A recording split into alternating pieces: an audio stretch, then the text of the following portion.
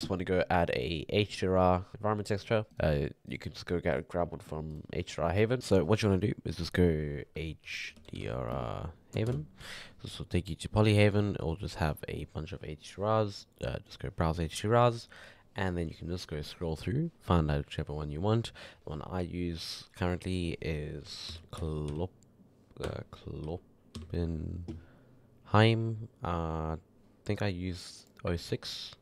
This one, you can just go choose which resolution. I usually use HDR because it's, I don't know, sometimes smaller, sometimes bigger. Choose whichever one you want, and then just download it. Yeah.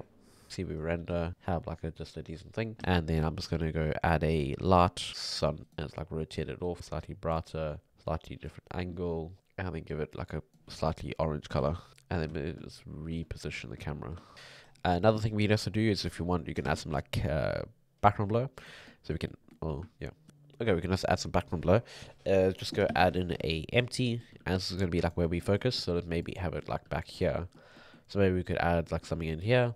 If you had like some point of focus, like a person or animal or something like that.